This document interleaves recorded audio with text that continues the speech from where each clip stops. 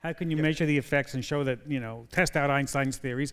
We're talking about here on Earth with clocks and with special clocks. What about looking out into the cosmos? Can we look out there and see if there are experiments happening on their own that could measure these? Max? Yeah, so we heard from Paul and you guys here that both speed and gravity can mess with the rate at which time flows. And what I love about being an astrophysicist is that when we look out into space, these aren't just tiny effects that you have to measure 17 decimal places to notice.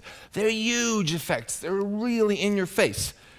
To me, as an astrophysicist, the idea that gravity slows down time is just as obvious as it is to you that stepping on the brakes slows down your car. It's a big effect. And the most spectacular thing we can do nearby is just go to the monster black hole. It lives in the middle of our Milky Way galaxy. That's not a real black hole, is it? This is a really awesome simulation of it that my friend Andrew Hamilton made. But the black hole, I have bad news, is real. It weighs 4 million times as much as the sun does. This intimidating-looking circular disk that you see is the event horizon, the region where the gravity is so strong that nothing, not even light, can escape from it. That's why it's black, right? And the weird patterns you see around it are simply this powerful gravity bending the light rays, like we heard here. Just like a funny mirror in the amusement park would bend the light rays and make your face look funny. And we can actually go there without using hardly any rocket fuel at all. If we go in an orbit that gradually spirals into it and parks in what I like to call the tourist orbit, which is exactly twice the radius of the Schwarzschild radius. It's an unstable orbit, so don't fall asleep at the steering wheel, because if you make a mistake, it might be your last. Yes. But while we're orbiting around there, our friends on Earth will see us orbit around a long distance there, about the same distances from the sun to the Earth, in 16 minutes.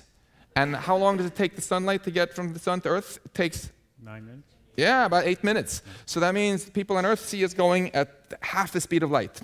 Yet when we are in there, we will measure that it takes 16 minutes to go around. So our time has slowed down to half the rate, which means if I'm Skyping back home to Earth to my mommy, I'll be going like, "Hi, mommy."